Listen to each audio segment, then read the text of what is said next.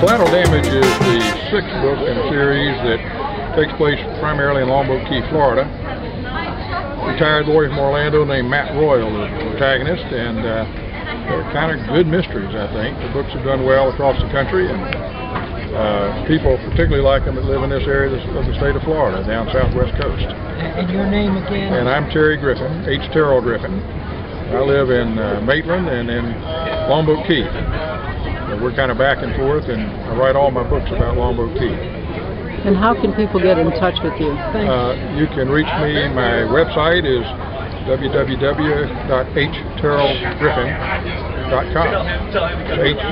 HTERRELLGRIFFIN.com.